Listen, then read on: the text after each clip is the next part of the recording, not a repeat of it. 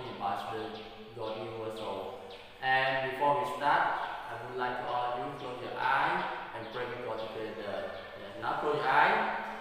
Thank you God for great day that we have privilege to study with each other about the God universal, Lord. We hope that you always fulfill our spirit and our blessing also. Please pour out your glory to our earth. Can have a great day, great living stand up as well, Lord. We pray, receive to you in Jesus' name, Lord.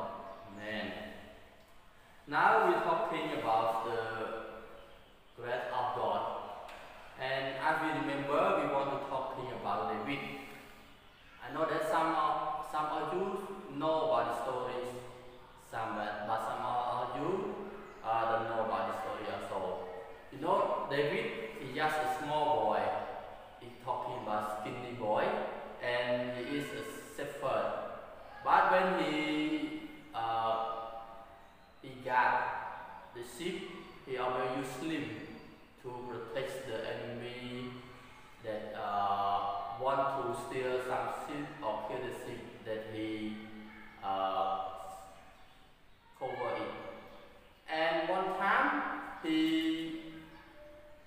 take some food for his brother and other army, his army, to feed them. And he bring it to his brother. And at the time, he saw all of them fighting with Palestine. And he sees the big man from the Palestine soldier. He's a big body and have a lot of armor with his body, covered with his body like a javelin, sail, and with that sun equipped. And David see like this, don't have at this time don't have any Israel soldier there to fight with him. But at this time he inside lion inside them with the believer.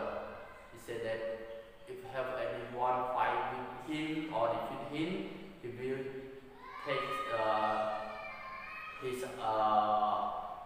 soldier back to his country. Now at the time David also to be the soldier and to join with Israel soldier to fight with Palestine that's led by a lion. And it's only him want to fight with him.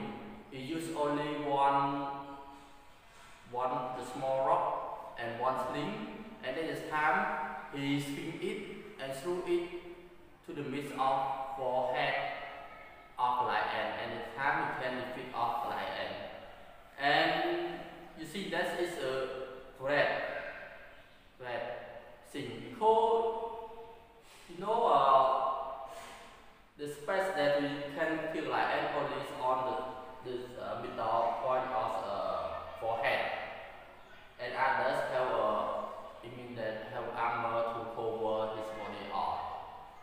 It is the grace of God. You know, only small rock and only small boy can defeat the giant. It is the great thing.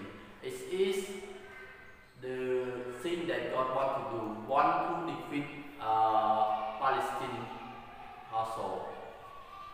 But David, he just bring the heart of God, the grace of God, the miracles of God to kill the lion. He do it with his faith. He do it with the grace of God also. And I also want all you be faith with God. Everything that you do, you need to pray to God. At the time, David also prayed to God before he killed David. He also prayed to God, and he supplied his life with God also. Everything God prepared for him to have a great life. I hope for lion, he person caused the problem, the big problem. And David just a small boy, but he holds the faith of God.